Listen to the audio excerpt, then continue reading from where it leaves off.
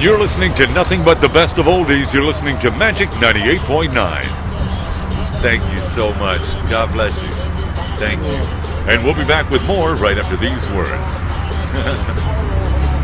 And don't forget, tomorrow morning is your chance to win a pair of tickets to see this man live in concert. Thank you so much. Well, when I was 14 years old, I was born and raised in Brooklyn, New York. When I was 14, I kind of listened to one of our area radio announcers. And I went as a field trip to go meet the guy. And You work for your dollar. Say something with that great radio voice. When you're listening to nothing but the best of oldies, you're listening to Magic 98.9. Thank you so much. God bless you. Thank you. And we'll be back with more right after these words. And don't forget, tomorrow morning is your chance to win a pair of tickets to see this man live in concert. Thank you so much.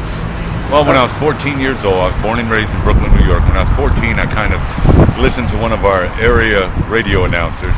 And I went as a field trip to go meet the guy. And he looked nothing like what he sounded like. So I asked him about that, and he said to me, listen, radio is defined theater of mind. And so when he said theater of mind, I just said, well, hey, I can't be an actor, I can't be an on-air personality, but the voice just became something of a development over years, and I went to school for it. And then alcohol and drugs and a few other things became a part of my life. And